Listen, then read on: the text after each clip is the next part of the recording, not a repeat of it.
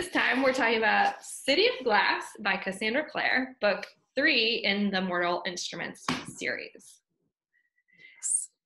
It has been probably 12 years since I've read this. What? Yeah. I didn't know it was that long. I guess I don't know exactly sure. I'm like 29 now, and I read it in high school, I think. So it's been a while. You'll have to remind me what happened. Okay. The last one we wrapped up with Valentine taking the sword, and there's the whole battle on the ship, and then he basically disappears. So it picks up from there, where he's trying to get the third mortal instrument, which is the mirror. Yeah. So that's basically the plot. So in order to like start to track him down, they find out like a lot of like really good spoilers in this book. And Simon's getting more into his vampire role. But he's a daywalker now, right? Yeah, so they call him a daylighter in this series. But yeah, he can be out in the sunlight. And what else? And so he's kind of like trying to help them, like be more of a shadow hunter than a vampire. Really, he doesn't really hang out with vampires that much. So it's kind of about basically trying to stop him from getting the mirror. Because if he gets the mirror, then he can summon an angel. Oh, yes. Okay. And the angel has to give him, like, grant him one wish, basically. What did you rate the third book? I rated it an A-. So it was, I don't know, it was super hard to put down. So did you finish this one in a day too? I think it was 2 days, probably. It's pretty big. Yeah, it's one of the bigger ones for, I mean, it kind of wraps up the 3 mortal instruments, like finding them or Valentine finding them sort of thing. So yeah, it was super good. Action was like super good. And there's a lot of twists in this where I'm like, what?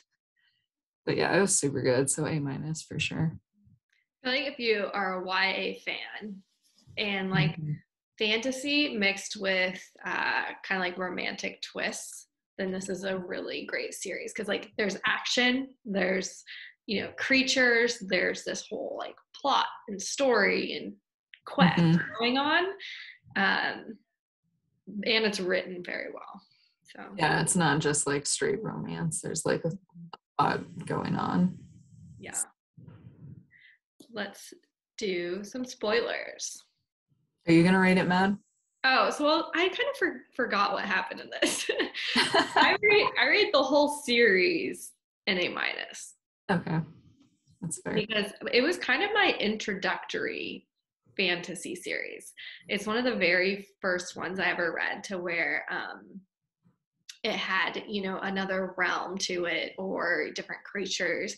And I have to rate this an A for sure because it got me hooked on these type of books and led me, I think, eventually to read, A Court of Thorns and Roses, Black Witch, all those ones that I love now. So a lot of love for this series. For the spoilers, is this the book where you find out they're not actually siblings? Okay, I thought so. Yes. Yeah. That was relieving because I had some very bad vibes leading up to that point. Because like she's like, we can't ever date, and Jason's like, I don't even care if you're my sister. Ugh. Like she's more interested or like trying to wake her mom up is the whole, they're still trying to do that. And so then they wake her mom up and her mom's like, yeah, Jason's not your brother, there's no way that he is. And then they wake her up, she meets a friend of the family that they're staying with, and she like sort of gets a crush on him, and that guy's actually her brother, Sebastian. Yes, Sebastian. And so they like go to find the Book of the White together or whatever, and they like make out, and she's like, it felt really wrong, and I'm like, well, obviously. And what's crazy about that too is that he actually knew, right? Sebastian knew. Yeah, he knew. And he also didn't care. So he continues not to care. But then they find an angel and they find out that Clary has angel blood and so does Jace. And that's why she can write or draw the runes, right? Yes. And then Sebastian has demon blood. So, and then like Sebastian's working with Valentine. And so, like, in the middle of this, they find the book, whatever. And then Jace is like, I'm going to go kill Valentine because he still thinks that he's his like son. Mm-hmm. He goes to find him and he's like hiding in this cave listening to him talk to Sebastian, who he thought was a friend of his friends, or like their cousin, technically, of his friends. And he's like, realizes that he's not his like biological son. He was just like an adopted son. So that it gets kind of interesting with that. And he's like, yeah. And so twisted. Like it's so interwoven, all of these stories. Yeah, there's so many people too that I'm like, oh my God, I'm like gonna forget who people are. So there's just so many.